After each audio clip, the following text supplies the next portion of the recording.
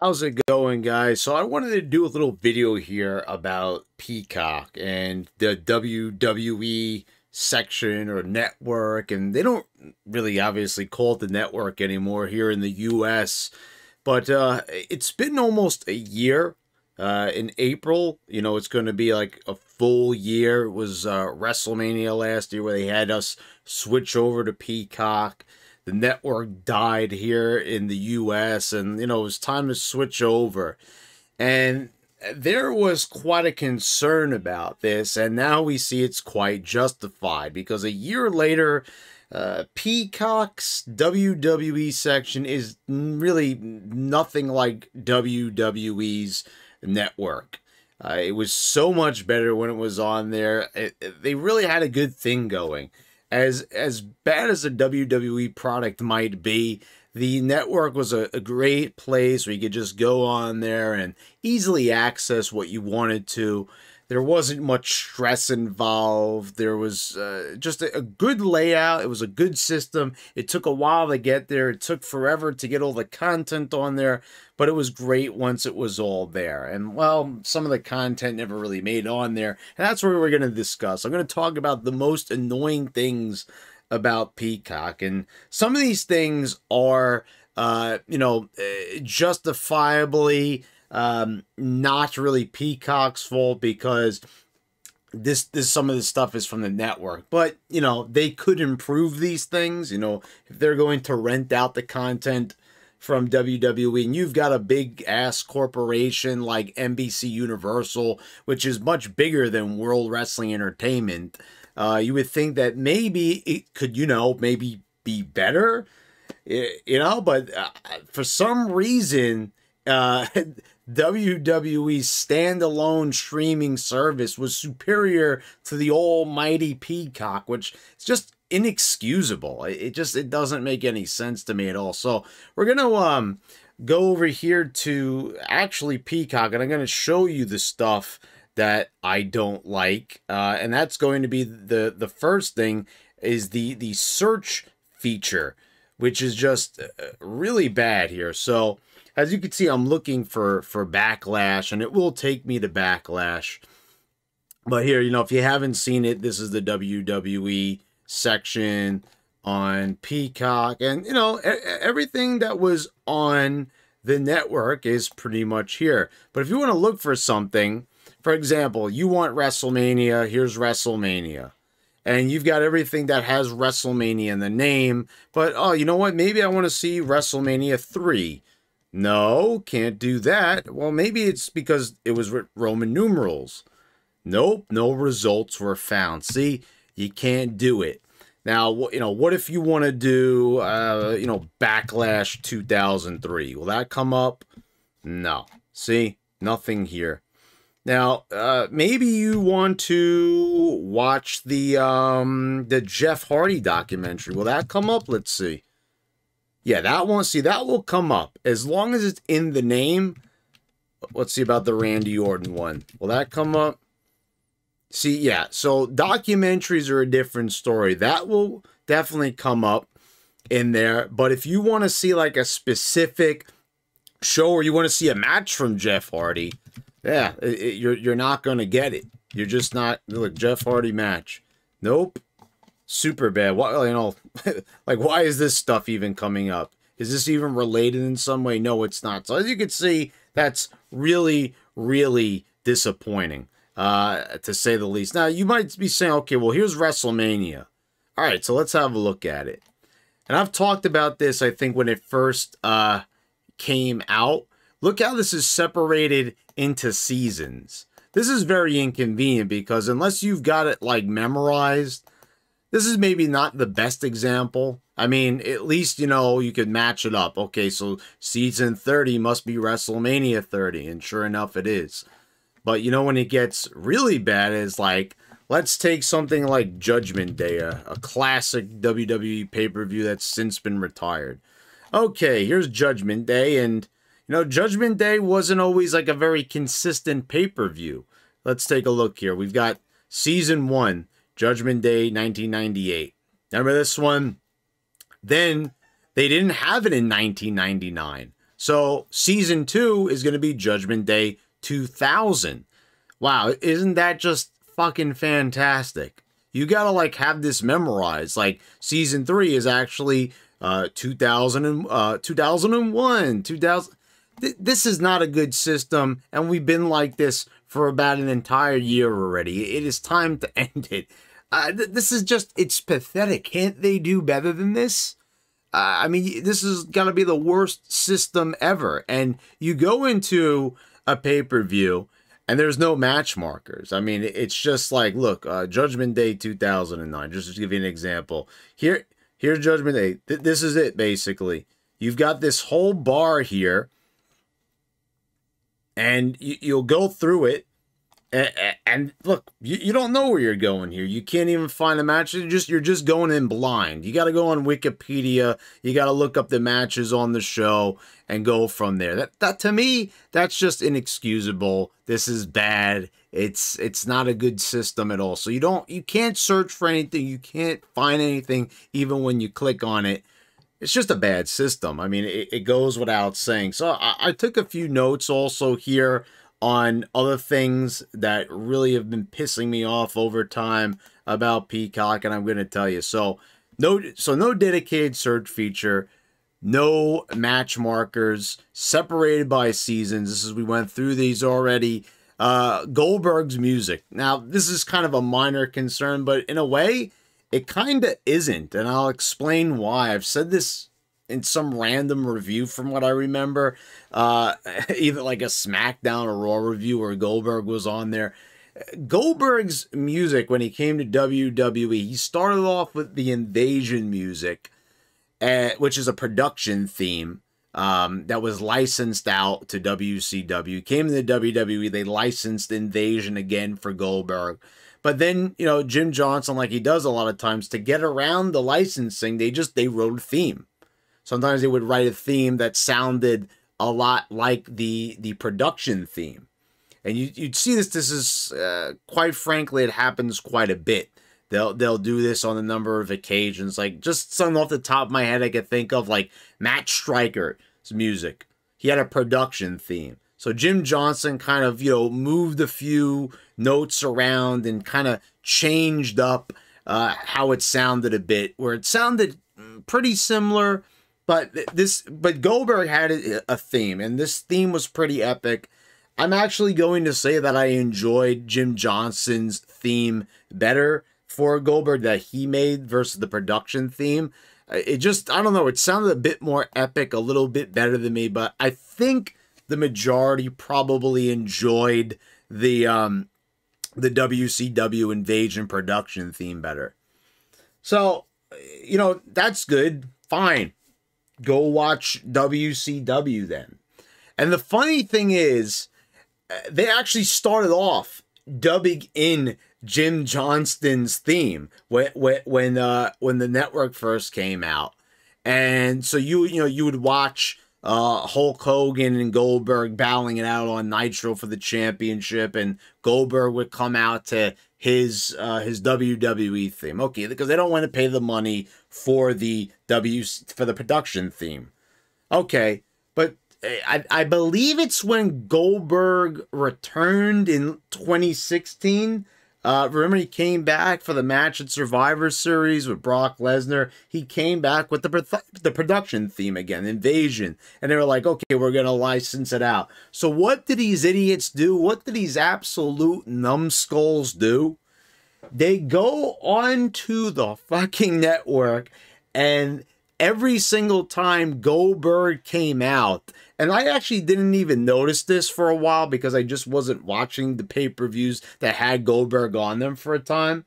But I go and I'm watching Armageddon 2003, where we've got Goldberg wrestling. He comes out, and I know at this time that his theme has been switched over, and he's using the Jim Johnson theme at this time. Because at this time, I remember even going to a house show at MSG right before WrestleMania 20 and hearing his music from Jim Johnson. I'll never forget hearing that epic theme in person, then later hearing it live in person at WrestleMania 20 when he left the company. And they dubbed in his fucking production theme where he didn't have it. And if you know how it sounds when people's themes are dubbed in, like the Sandman on the ECW pay-per-views and shows, there's no way that they could get the accurate crowd noise. They do manage to impressively get the commentary in there, and sometimes the ring announcer can be a bit obscured as well at times. But they downright fucked up the audio where it could have been avoided, where they didn't have to pay a dime because they own Jim Johnston's music. They don't have to license out the music. They have to actually pay for the Invasion theme, but they're actually paying to dub something in that sounds worse. Now, it doesn't matter which theme you like better. Why would you destroy the crowd noise of all of Goldberg's appearances just so you can get that WCW theme in there, because you feel now that you probably should have licensed out that song in the first place? Where, you know, people like me, I like the Jim Johnston theme, and I'm sure other people do too. So I don't get why they purposely fuck it up like this, but that's something they chose to do somewhere along the way, and I think it was probably when he returned. Taker's music for American Badass, I mean, this has been there pretty much since they put Taker's matches when he had this theme from Kid Rock. And you know, to me, I like You're Gonna Pay. I do, you know, I do like this composition for Taker. But, you know, this was like after he had a few themes already. You know, every year they would change his theme to something else. And after a while, they were like, you know, all right, well, Jim, you write a theme for Taker. You know, we're not going to keep licensing out American Badass and Limp Bizkit's Rolling. And now those songs are a few years old already, so we want something new. Understandable. So, you know, but there was something about this era of Taker coming out in 2000 when he returned at Judgment Day. You know, hearing this, and it's always the same crowd pattern on every single episode of Raw and SmackDown that he appears on. You know, you hear that noise, and it never changes or gets louder or gets lowered or anything. It's just, you hear the most generic noise, and it sounds like you're playing a WWE 2K game where they have like the recorded crowd noise, but you know it's like not really like used in the most effective ways possible.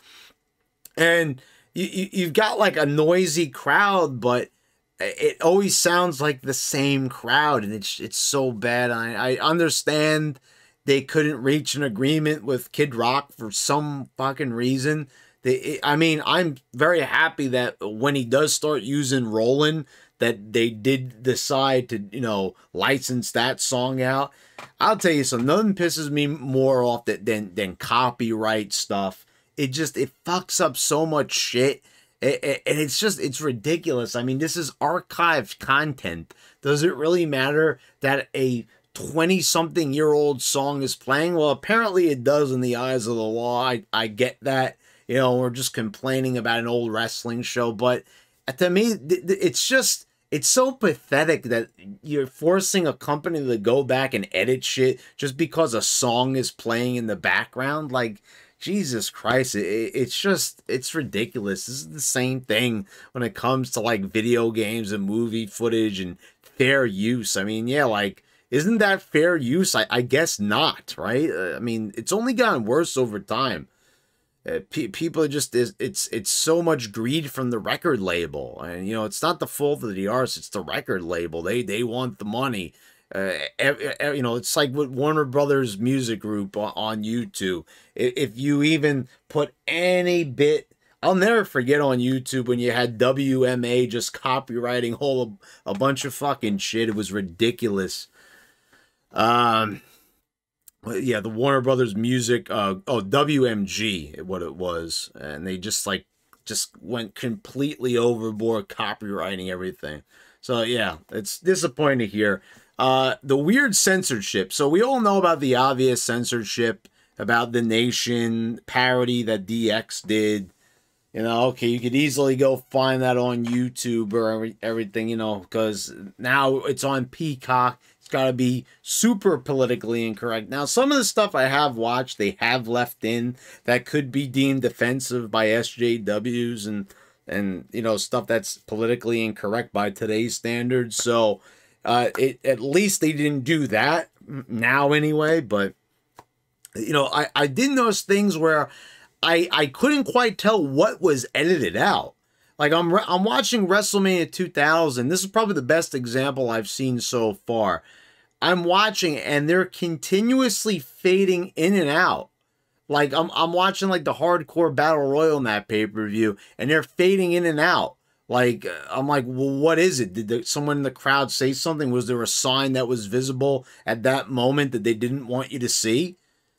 Like, it just was like, what happened? I almost thought something was wrong. I rewound it. I did like the 10 seconds back rewind and saw that it was the same exact thing. So it wasn't a problem with my phone and it wasn't a problem with Peacock. This is just what Peacock decided to do. And another weird edit that I noticed was, this is from late 99 on SmackDown. Where you had, remember where you had the fake Mankind, and he was doing a skit with Triple H, and then you have Mick Foley captures this guy. He like holds them hostage in the locker room, and what he does is he goes up and he, you know, he says some sexual stuff to Tori, and he says that he's going to be in his locker room. Well, later on in this episode, I remember watching this when it was on the WWE Network. Kane came in there. He sees the fake Mankind dressed as, you know, dressed up in the Mick Foley, and he thinks that that's Mankind, so he beats the shit out of him. For some reason, they removed that, and I don't know why. I was like saying to myself, why was that removed? What was offensive about that? And it's kind of weird because you see, you know, Mick Foley goes up to Tori. He has this discussion, and she goes to tell Kane, and then nothing happens after that. And if you're watching this for the first time, you're saying like, well, why didn't they follow up on that? And it almost makes it look like Today's Show where they don't follow up on everything. So I thought like that was kind of bizarre, to say the least, why that was missing. But yeah, you'll see this on a number of occasions. There's some weird edits.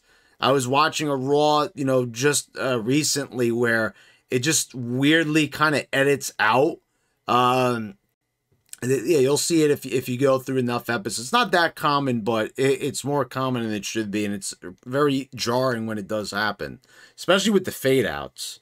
And the copyright bonanza, as I wrote it down here, is basically any fucking musical performance that they do.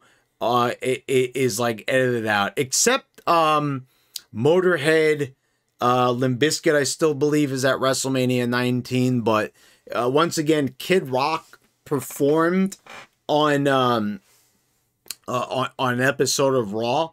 It's the same episode where Joe C interferes in Edge and Christian's match and costs them the titles to Too Cool. Now, they do show Joe C, but you don't see Kid Rock, and you don't see that he was there with Kid Rock at the... So, you see all the stuff is set up. JR and King mention it, but there's no, you know, there's no trace of Kid Rock at all. And that's pretty disappointing. Also, one of the most pathetic things, besides actual musical guests missing, is, first of all, the Insane Clown Posse. There's no trace of them. They're completely gone. So anything you watch with the oddities is completely butchered because they're not there. So, you know, they're not there for SummerSlam 98. They're not there for any episode of Raw they may have appeared on. But some of the most pathetic examples is wrestlers singing songs that are licensed. And for some reason, this is now considered in this day and age. And it's the same thing when you see, they're not even playing the music. It's not even a karaoke track. The Rock and Stone Cold on Raw, and I'm not even, there's not no hyperbole. This is one of my favorite promos of all time when they sang Margaritaville.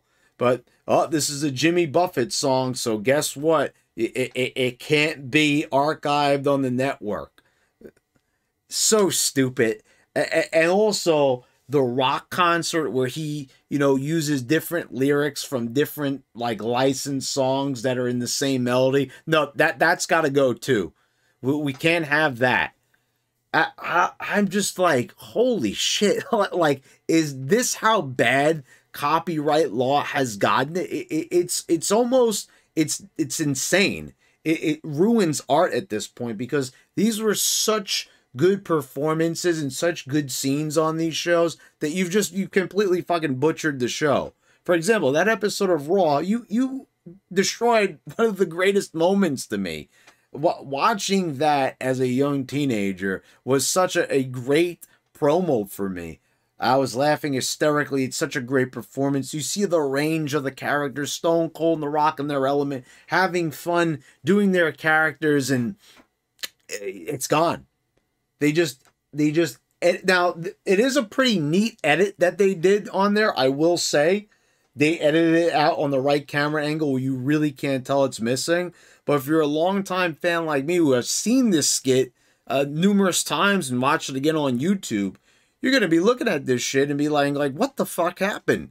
This was so good, now it's gone. And same thing goes for the Rock concerts. Like, you just edited that stuff out, and it's crazy that they did this. Like, I don't know.